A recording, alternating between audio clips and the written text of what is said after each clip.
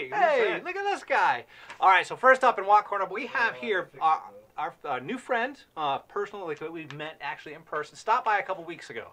His name is Thomas. You see Thomas there on your left, and a handsome man right there in the blue sweater and your right, and that is, as you know, our fearless leader, Ben Gitty Baker. Tom and Ben took a moment to walk around the shop and check things out, and it was just really, I know that Ben's already addressed the fact that Thomas stopped in. I think he addressed it last week, but it's a real privilege to have people who are able to, from far off, who travel through the area. Generally, they come into Boston for a reason, and we're about an hour north of Boston. And it's really, really nice to have people come through and introduce themselves and come see what it is that we do here and how we do it. And so it was a real pleasure to meet Thomas. He's a heck of a guy, and he builds really cool instruments, and I know that because I've seen them on the interwebs. Speaking of which, in the next image you'll see Thomas is really big into building ukuleles. Here you see one of his ukuleles that he actually posted on Cigar Box Nation. That's where I pulled this photo from. And you can see there something that I like to see happen that I actually have still yet to do in my life, which is to build an instrument using the bottom of the box, thereby having the lid opened for any sort of purpose, whether it be to access the electronics, to glue and bracing, all the other stuff. And in speaking of which, about that, in the next image what you'll see is the inside look from the back of the box, the lid open, and the bracing. Now, that is some fancy pants, smart kid stuff that you got going on in there, Thomas. I don't do the bracing thing, but I have a lot of admiration for the people who have the skill and the know-how to do so adroitly, if you will, because that is some good-looking stuff, man. And I don't know how people glue those braces into such a box, but I'll bet you we have an image that will show you, because next up, in the next image, actually, Thomas has all these bamboo poles. I don't know what's on top, but they're all weighting down the bracing as they're being glued in. I've never seen this before. I don't know how you did it, Thomas, but I know I know it looks really cool. So I just really I'm psyched to have your work here on the show, and to be able to display some of your at least one of your tricks. Not all the details, obviously, but I don't know how you did that. All those bamboo shoots weighing down the brace as they're gluing into the ukulele. That is some really that's some smart kid stuff, Thomas. So thank you very much for sharing your pictures on Cigar Box Nation. I think it's a better website for it. So thank you. Next up, speaking of having Cigar Box life being better off for, we got our friend Randy B of what's it, Mojo Bone Works? Mojo Bone. Mojo Bone. This guy, I don't know how to. He does stuff that makes me shake my head, and shake my head in disbelief at how intense the work that he does is. This is a jack plate. We sell jack plates, metal jack plates, gold, chrome. They're beautiful. We put them in kits. They're hot sellers. Turns out Randy makes them his own out of wood. This here that you can see is Purple Heart, a Purple Heart jack plate. Outstanding craftsmanship. That doesn't come out of a mold. That has, I assume or presume, that is all hand-carved stuff, and that is really attractive. In the next image, you'll see another jack plate, which is Osage, blood orange Osage, Osage.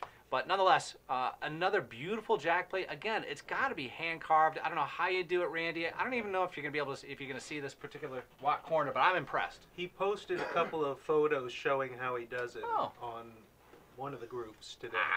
My bad. It's pretty cool. It's out there. Randy Bretz of Mojo Bone Works has posted images then of how he does these incredible jack plates. I'm sorry that I'm not up to speed to have shared them here, but awesome stuff, Randy. In the next image, another Randy image.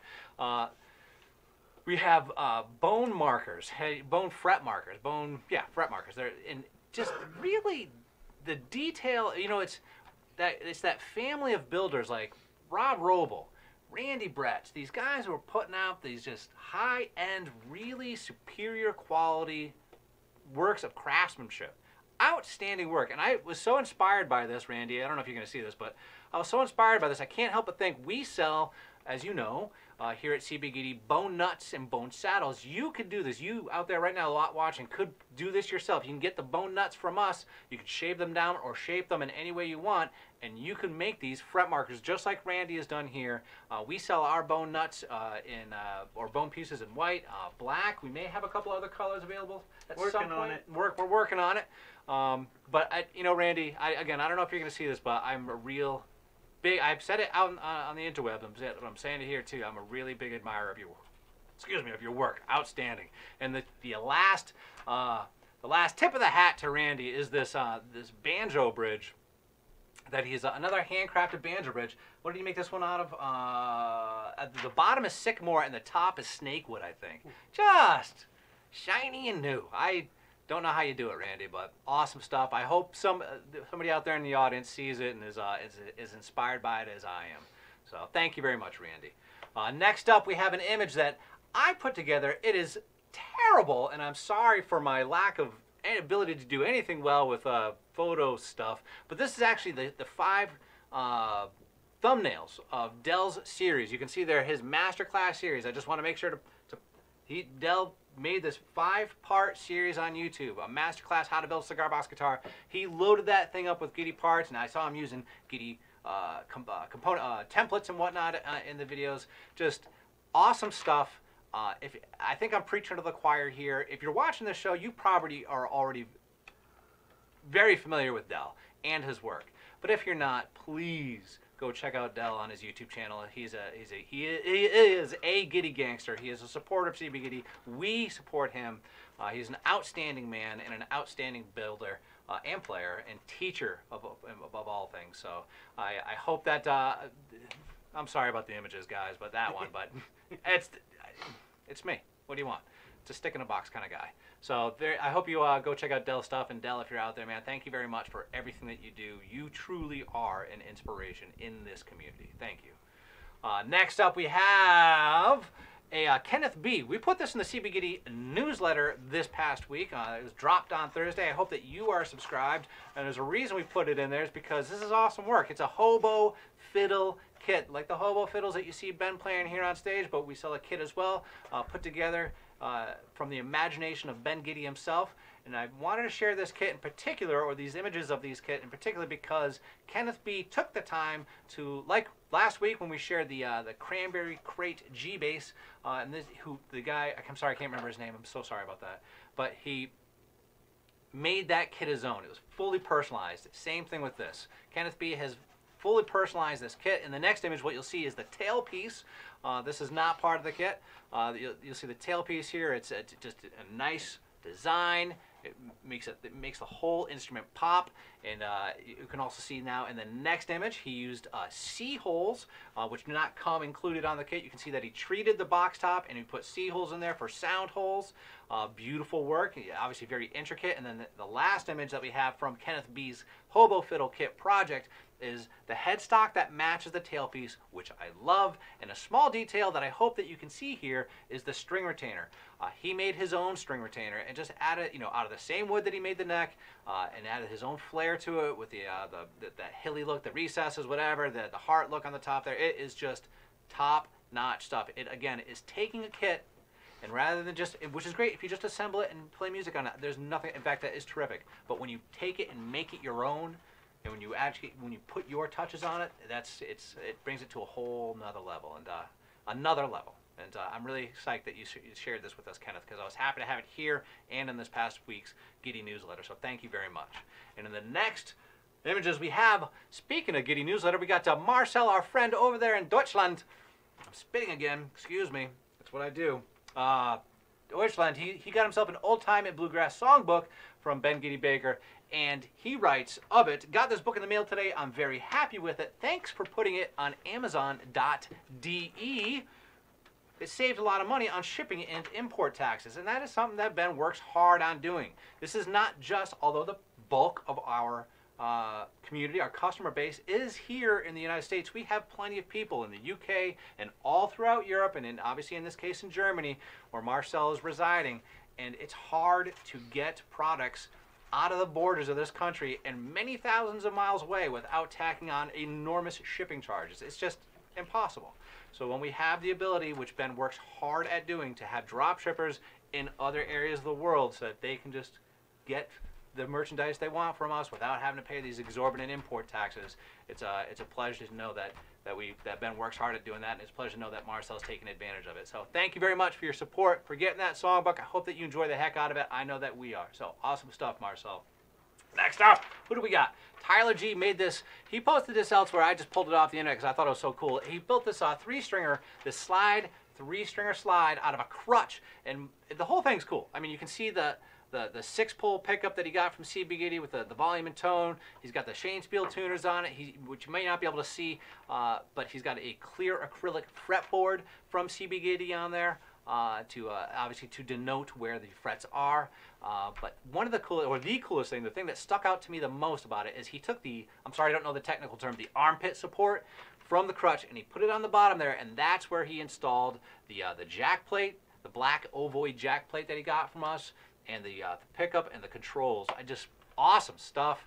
I really like your ingenuity, Tyler. If you see this, I'm really psyched that you share this in the Friends of Gitty Facebook group. And about it, he wrote, I couldn't figure out where to put the controls, so I improvised, which is why you see where that armpit rest is, and now it becomes a leg rest. Smart kid stuff, Tyler. Thank you very much for sharing that with us. I think it's awesome. Next up, we got from a longtime Cigar Box Nation member, Dave L., who is an artist that we've talked about here on the Gitty Gang show before. Dave got himself a custom printed box from Ben Gitty Baker using the UV ink cured process. It makes for an outstanding image. In this case, it's the Minnesota Girl. I think that is a tip of the hat to his home state, if you will. A beautiful box, and Dave, if you don't know, always does incredible work. Speaking of which, in the next image, what you'll see is the headstock, or a decoration on his headstock. He took, Dave writes, a piece of, what is it now, Purple Heart? No, dark mahogany, excuse me, dark mahogany fingerboard scrap. And using a rotary tool and a sanding drum, he just shaped this old man moon that he put onto the headstock of his Minnesota Girl guitar. I love seeing Dave's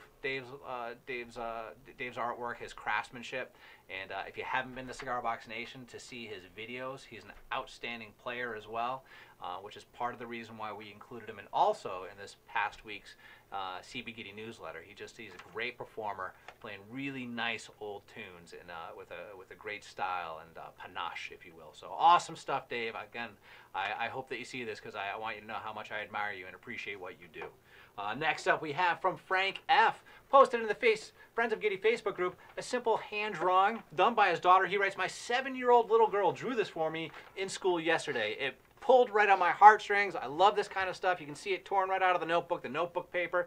She's decorated with hearts all around, got a heart right there in the middle because, you know, she loves her daddy. And you know, I'm not a dad, and so this kind of stuff, you'd be surprised. It really speaks to me. It's really cool, and I'm really psyched that it's a small thing, but I'm really happy that Frank shared it with the rest of the world because it's good to see. Next up, we have from John D. A cigar box liar.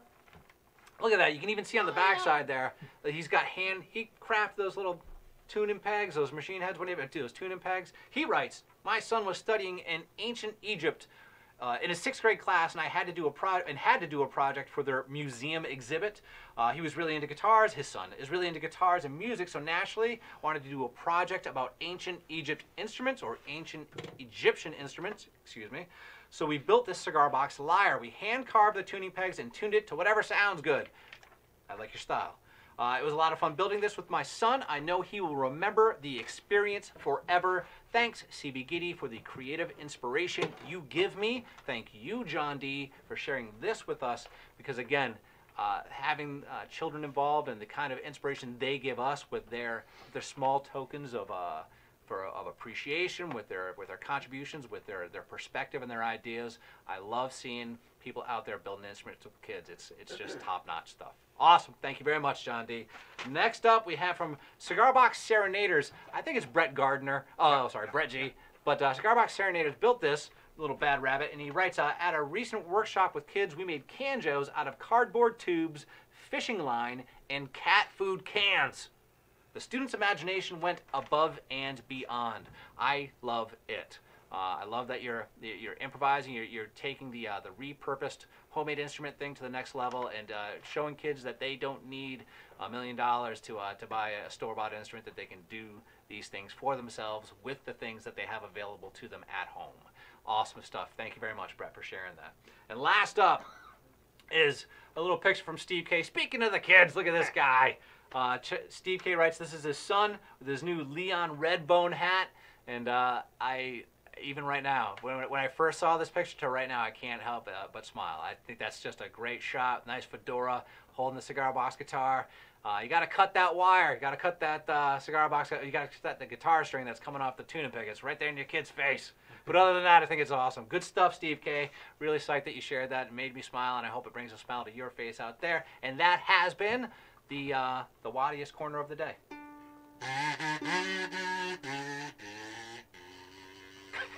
That's the one.